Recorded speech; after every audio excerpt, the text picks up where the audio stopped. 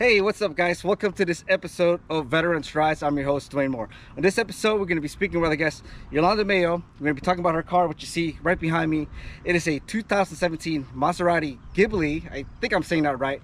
And of course, at the end of the episode, we're going to be taking it out for a spin. So, a little bit about our guest.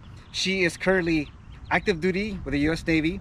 She has been in for 18 years, and she has done 7 overseas deployments. She is the rank of an E7, which is a chief petty officer, and what her rate or job is in the Navy is personal specialist. And basically, on the civilian side of the house, that would be human resources. What they do is they take care of the sailors' paperwork and handle their pay. So that is a little bit about our guest. Let's go ahead and welcome her to the show. Yolanda, please come on down. Hey, thank you for being on the show. I really appreciate it. Hi, thank you for having me. So I gotta ask, what was it about this car? Why did you pick this car, you know? I picked this car actually because I fell in love with it at first sight. You know, I was in Dubai and coming out of a hotel, it was sitting there and I just was stuck. I froze.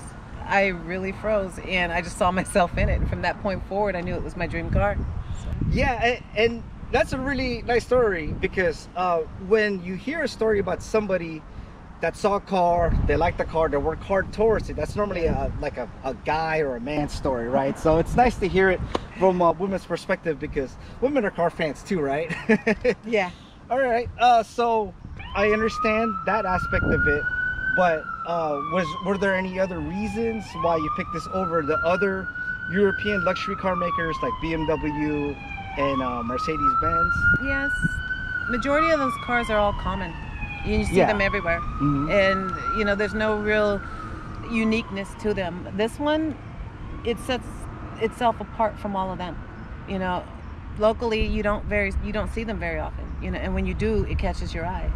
And yeah, that's one of the things that I'm attracted to, is for the fact that it's unique. How often do you drive this vehicle?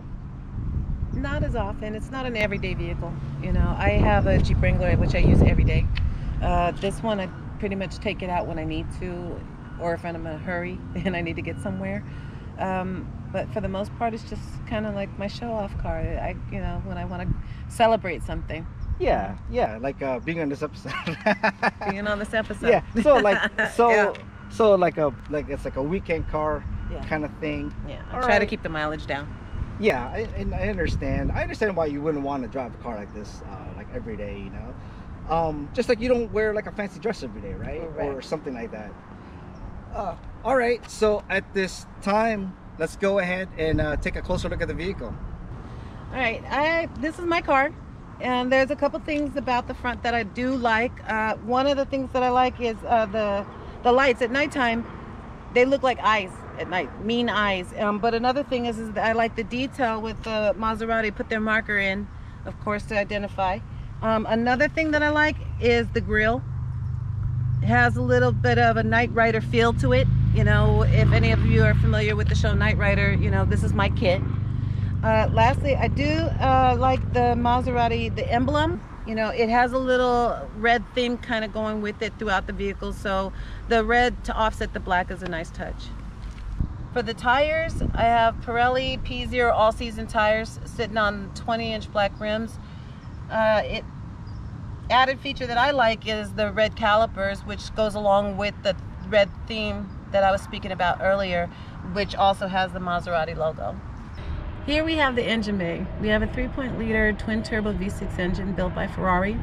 One of the intricate details that I like about the engine itself is that Maserati had put their logo all throughout the engine.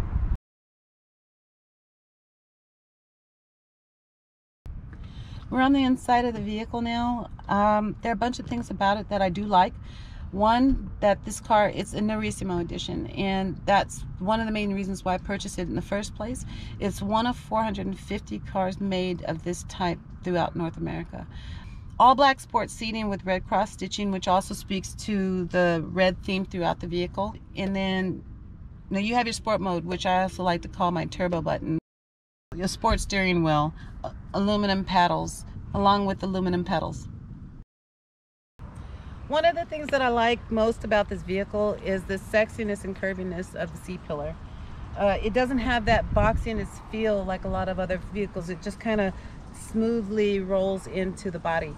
Another thing that we have here is the Trident, which is the Maserati logo, which represents strength and vigor.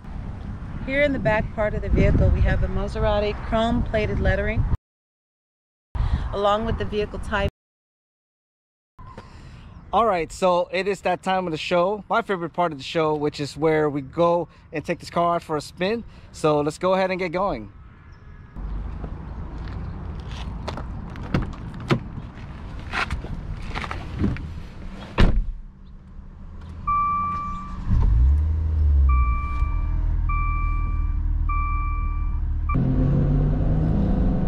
All right, so here we are, we're on the road. And normally the first thing I do is step on the gas and just go right past the chase car. But this car has normal mode and sport mode. So we're gonna go to this quiet street that I know of and we're gonna check that out right now.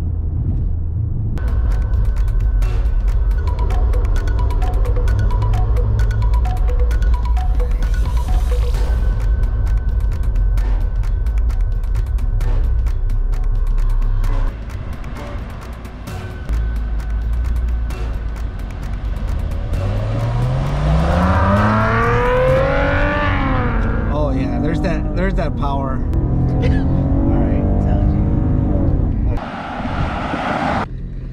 All right, so let's go ahead and see what sport mode is about.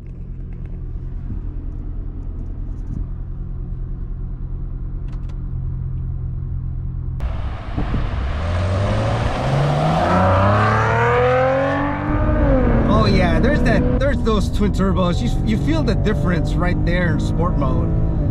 Oh yeah, okay, let's slow down.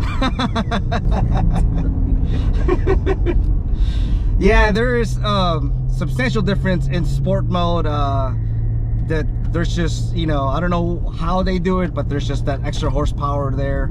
Maybe they changed the fuel curves or something, but and it definitely holds it in the higher RPM range for a lot longer. So yeah, I would keep this car in sport mode, honestly. I'm just kidding. You do? There goes your gas mileage. Yeah. It's like, about to get on the freeway, check. I gotta admit, the first time I saw the car, I actually thought it was way smaller than actually. It's like a sport compact car. But now that I've been in interior and I've been driving it around for a little bit, it's not. It's like a mid-sized car, or maybe even a full-size car, and it's got enough room for your friends and family. Hey, I just gotta ask, I know this is an eye-catching car on the road, but do people try to race you? All the time. Majority of the people who are trying to race me are guys, obviously, but I think the one thing that was funny, one time I had a motorcycle pull up, and really? Wanted to, and he kept telling me to, you know, do this bit, and I tried to ignore him. I had my mom in the car, and at the end of the day, you know, I had to do it. So you were forced to race the guy on the motorcycle. Yeah, yeah. I like that. My mom doesn't want to be in this car so much anymore. Yeah, yeah. Oh wow, that's. Yeah, I can imagine. It's weird that you have a motorcycle racing story, because I don't know. I just don't think cars normally race motorcycles. Yeah, yeah, yeah. All right, another question that comes to mind is, how fast have you taken this car? I've gone up to. Yeah, that's pretty fast. That's pretty fast. And you can't tell. Yeah, it's hard to tell.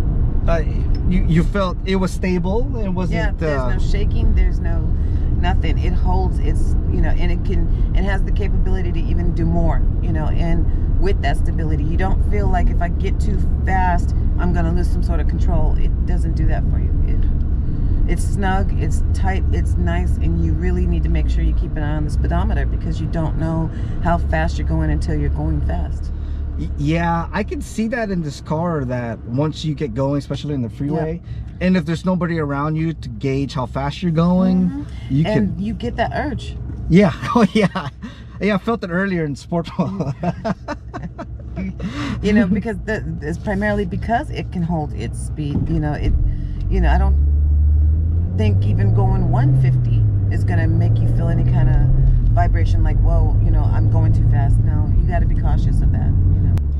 So this car is a real nice balance of luxury and sport. You know, it's got the paddle shifters here that don't move when I move the steering wheel. It's got the sporty seats, and I feel good driving it, even though I've only been driving it for a little bit, you know, a little period of time. I do. I like for me, that's where one of the things that I was looking for. You know, I wanted the sport feel, but it definitely gives me the sophistication that I want when it comes to getting on the road. And, you know, it's an attention getter, but they also know that the car means business.